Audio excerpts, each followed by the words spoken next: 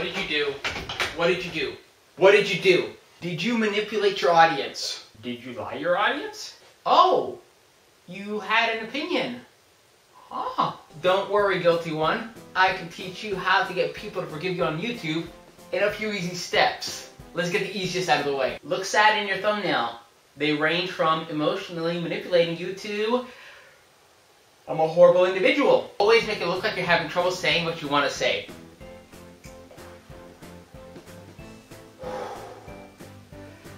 I want to say this. Don't monetize your video. If you do that, you're guilty.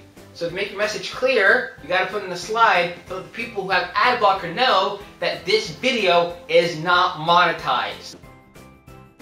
There you go. You are no longer guilty, guilty one. Play some sad music in the background, slowly fade out to black, and look away. And now you've got people to forgive you on YouTube. So, I'm gonna slowly head back to the closet, and I'll come back to you with another video. We reacted to something a little bit different. Yes!